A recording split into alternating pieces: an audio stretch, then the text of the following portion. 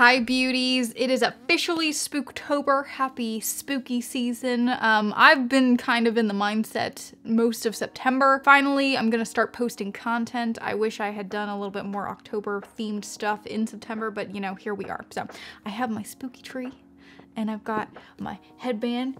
It's freaking bats. I love Halloween. And then today, I'm also wearing my my haunted house shirt. Let me move my mirror out of the way. My haunted house shirt, yes. Yes, there are bats and a spooky tree in this as well. So because of this, I am gonna do a really simple, well, I say simple, we'll see how simple it turns out to be. I don't know what to expect. I'm gonna do some dark makeup today, and I don't normally do dark makeup. So here's what I'm thinking. I'm gonna do my lip on camera. I have this really gorgeous nude stick color. It is Freckle. And I used that in the Michael's Dollar Tree haul and the video I did coinciding with that as well, where I used the Tarte palette. I loved this color and I was like, oh my god, it's like the perfect dark fall shade. So I'm gonna do that, but I'm gonna mix just a touch of red from Beauty For Real. This is the shade Really Red. I'm gonna mix a little bit of that just to give it like a little bit of a cherry tone to it as well. And then I just grabbed a bunch of palettes because I'm thinking, because of the shirt and all of that, I'm thinking I'm gonna do like a really dark eye look with just like a pop of orange on the outside. So I did grab my Lorac Neon Lights palette. All right, I've got the orange shade. I'm really probably only gonna use him in this palette, but I wanted him, and to go with it, to create the kind of dark look I'm thinking, I've got my Lorac Pro, this is the Pro 2, I think. It's got nice kind of black shade down here, a couple grays that I think we can use to blend. And then I have the Smashbox Double Exposure palette just because I was worried that the Lorac didn't have quite enough dark shade, so I grabbed that just to be safe. And then really I wanted to use this Stila Vivid Labradorite? I don't know. It's like a nice dark shimmery black kind of silvery color. It's one of their liquid eyeshadows and I love these things. I have quite a few colors from the Stila collection. And yeah, I haven't used this one yet, so I figured this would be a good time to go ahead and throw him in the mix as well. That's what he looks like. So let's do this. I'm gonna start with my lips and then we'll go into the eyeshadow look. I will say, I have not bought a ton of nude stick products. I bought one collector's set and I always forget about them. But for lip products, they just make it so easy to go in there and like make this beautiful like matte lip. I love it. I do, I love it. I love watching the video after Nikki edited, I was like, I really like how that color looks, so that's why I brought it back. I'm into it. I like it. I don't normally do dark lips, you guys know that, but I feel like this fall, even though we're not gonna be really going anywhere, I feel like this is gonna be the fall that I do a lot of dark lips. Since I'm barely doing makeup anyway, might as well really make it pop. Dark lips on. I did it on camera today just because I normally don't do it. So I figured, what the heck, let's show you guys. All right, so I'm gonna actually start with the orange. I'm gonna do, if you guys watch normally, then you probably know I have like this system in which I normally do my makeup.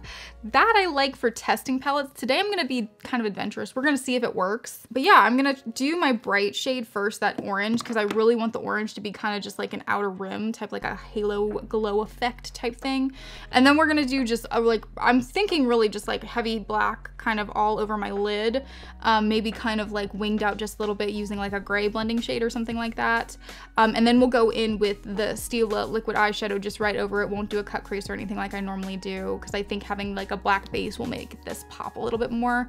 And yeah, if it turns out awful, then I'm not going anywhere. So yeah. Let's just do it, you know? Why not? Why not do it? So because I was doing my lipstick, I didn't want to start talking, but I do have a topic for today's video.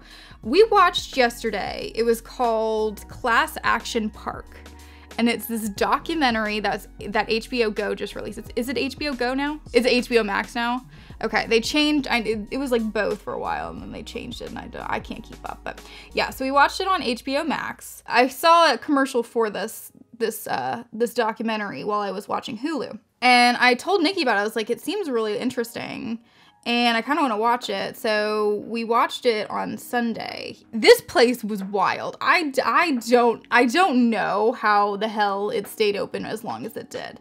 So basically it was a water park, kind of. It was like we'll call it like an adventure, like a theme park, Adventure Time type theme park, but it was mainly water based. It was in New Jersey it was the 80s, right? The late 70s, 80s. It was started by this guy who more or less was a scammer. He had a lot of like investments that were just like not quite legal. Not quite illegal, but like straddling the line, you know. So this guy, he just was always like into something shady. And so I forget, Nikki, how did he end up getting into New Jersey? I know he bought the ski resort, but like, was there a reason he did it?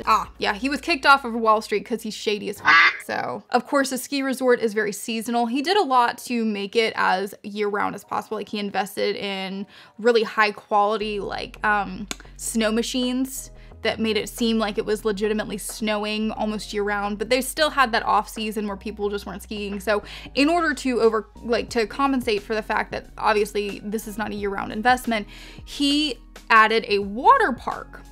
It was like any crazy idea that you could possibly come up with, they just made it happen. Like, I feel like at no point was an engineer consulted before they built any of this stuff. It was just like, hey, we've got, they had like an access to a mountain, obviously, because it's a ski resort, so you're on like a mountain edge, and you've got like natural water and stuff like that. And he was like, let's just use this to our advantage and not take any safety precautions at all. It was called Action Park, but the nickname for it became Class Action Park because of how many people were injured there, how many lawsuits came from it. It just, like, everything about it was shady as hell.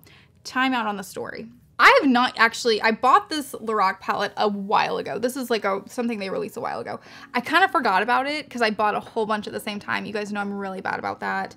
I know I did a haul with it on the channel when we first started the channel, but I love this shade. It's very gorgeous. I just really like it. Applied really easily. It's very bright. I used Atomic, that's what I used. But you got this blue, and this is definitely something I need to use, like actually highlight it, because I really don't think that I'm gonna use anything else for this look, but I like what happened here. This is good start. That's some quality start right there. So I'm gonna jump in now. I'm gonna use, I'm gonna go in first with the Lorac Pro and use the black because it's a matte black shade. The double exposure one has just a touch of glitter in it. So I'm gonna start with the matte black, see what we can do with that. And then from there, if I need, I may go into the double exposure. My goal is to not have to touch that one at all and just be able to do it all with the two Lorac palettes and then the Stila eyeshadow one, but I don't know, that's laid plans. You know, y'all know how it rolls. All right, so back to Class Action Park. This place quickly became like it was like a legendary place in New Jersey. They ran ads and stuff, so they got some people from New York to come up there and visit it as well. Really, it was like, it was very funny. They had like a lot of comedians and stuff who grew up in New Jersey who remember doing commentary throughout. Like being interviewed, and they would ask him about it and they'd be like, oh yeah, like everybody knew, like you'd come home with injuries and our parents wouldn't want us to go, but like a neighbor kid would invite us, and so then our parents would be like, well, we kind of have to let you go because it's gonna be like a free trip and you're not gonna be in our way. And so it was like everybody knew it was just not safe. Considering how many legal issues they had and how many times it should have been shut down, it lasted for a hot minute. I know they had this thing that Nikki kept going like, how the hell is this okay? It was like a luge. That's the best way to describe it. Literally looked like a luge in the Olympics, and you would just like basically like bobsled down this giant hill. And were they on like a cart, or were they on their bodies, or it was a cart? But it was like, there were areas of it, they had like these very tight little sides or whatever, and then there are areas of it like where you'd hit really hard and people just like flip over the side of it. People would like watch and like hope that somebody was gonna just flip to their death. Like, it was really horrible. It was, I don't know. Nothing about it sounds fun to me. I mean, I watched it and I was like, who the hell would go? But apparently this was like a thing. Like, this was like a rite of passage. Like, if you wanted to be like considered a true New Jerseyan, you had to go. So they had this water slide, and it was on the side of a mountain, and you would go, and they were like, it just kind of looked like a normal water slide, but you really couldn't see, like when you're standing in line for it, you couldn't see like where it was gonna come out. It would go into like just a ravine, like just a part, like just some pond water basically. And you would drop like 10 feet. You would just come out, you'd shoot out the side of a mountain, and then you just fall. And the one comedian he was talking about, he was like, oh yeah, he's like, he goes, I came out, and he goes, there was like a good 10 seconds you're just like, well, this is how I die, because you're just kind of free falling and you're like, I'm gonna hit this water and my neck's gonna break and I'm gonna be dead and my parents are gonna be so pissed because they told me to be safe. The whole thing too is just everything that was being done was run by teenagers. Like, they had legally, they had to have people who were 16 working there, but they said that people who were as young as like 14 were manning rides.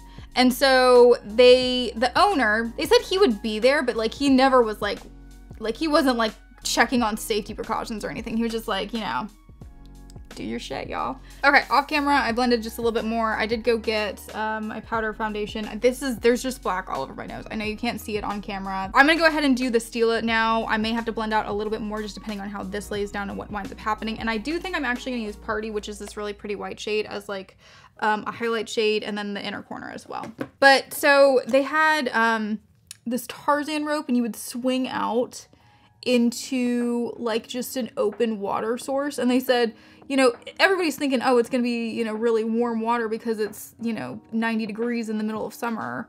But it was coming out, it was fresh water coming off of a mountain. So it was freezing cold. And they said people would like fall into this water and they would just forget how to swim because it was so shocking to the system. They had a wave pool. The wave pool was above people's heads. What did they call it? The Lagoon of Death or something like that? There was a section of it that was like really murky and really deep. And it was murky. Let's talk about why it was murky. It was murky because it had fresh water runoff. There was human waste because people would use the bathroom in it. There was suntan lotion, and then they said they called it gore because of the injuries that would happen in this wave pool. They just like was just gore in there. So I was like, so you're basically swimming in like the most disgusting cesspool you could possibly imagine. And then you're also at risk of dying. I think at first there was a 15-year-old kid who drowned. And that happened pretty early on, like early 80s. And then a few years later, another man drowned. And they talked about, they had one lifeguard stand that was in the deeper section. And what was it that they called it? Seat of Death or something like that. Yeah, something like that. And they said literally they would put people there to like haze them. And in their first hour or so on that stand, they would save like 3 or 4 people because of how many people would just immediately start drowning. They'd have people leave the pool area and give them like a chance to clean it out because they were looking for bodies, because they were like, just in case we miss something, we wanted to have the ability to go in there and check without people swimming, which is horrifying. I mean, that shouldn't be something that you're like, I understand accidents happen, and I totally understand freak accidents happen. People die sometimes in amusement parks and it's horrible. But this was just like a common occurrence. Like there was a couple different like kind of like boat race type rides, and one of them, we can't remember if it was the Colorado Rapids or if it was the, they had like a boat, like the Colorado Rapids was where you would like pretend to kayak type thing. Then they had one that with like little motorboats. One of them, they used ungrounded electrical fans in the water to propel it, and in a freak accident, well, not that freak, because it's ungrounded electricity in open water, so, you know, what do you expect? But in a freak accident, somebody had flipped over in the boats, which was also a pretty common occurrence according to the thing. One of the fans short-circuited, and they don't know if he touched it or if he was just close enough to it, but he wound up getting electrocuted and dying. And like just the stories that came from this. And then of course, you know, because you're like, well, these people had to get paid out, like how did it not close? Well, they didn't have real insurance. They had like a fake insurance account that was like an offshore bank account type thing. Everything about this place was just crazy as hell. It was entertaining in the worst way possible. I told Nikki, it was in like an hour and a half long. After an hour, I thought it had to be like, I was like, we've been watching this for like 2 years, right? Because it's just so much happened and so much information and so many bad things were going on, and everybody's just kind of like, I mean, it do be like that, but it shouldn't. It really shouldn't. All right, y'all, this is the final look. It's definitely something that is very out of my comfort zone. I don't dislike the way it looks. It's just very dark for me. As funny as it sounds, because I am such a dark person, like aesthetically, and I just gravitate towards that kind of stuff. I just don't love black eyeshadow on myself. That's why I'm trying to push myself, especially during its spooky season, to get out there and do it more. I do actually really like the lips though. I'm a really big fan of that nude stick color, and I feel like the Real Her red mixed really well with it.